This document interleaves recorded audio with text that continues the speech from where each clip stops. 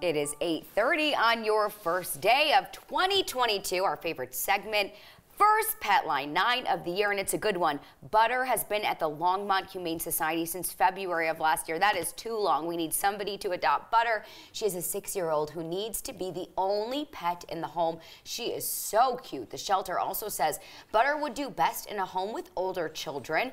Butter has some allergies and needs to be on a strict diet, fish and potato food only. The shelter also warns her adopters need to be careful with cleaning products because she likes to get into them. My dogs like to get into things as well. No surprise there. Oh my goodness, look at those precious eyes. Butter's adoption will come with a free in-home training session. The shelter says she is very sweet and loving with people. They also want to mention Butter likes to sleep under covers in bed with you. That is just the best. Contact the Longmont Humane Society if you are interested in adopting her. Pick up the phone right now. She does. She legitimately looks like the sweetest girl. Yes. Love her eyes, love her snout, love her ears, love everything about her.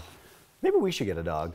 I have two. You should get one, Jordan. We should just surprise our bosses with a 9 News dog. With a 9 News dog. I really do think we need a 9 News dog.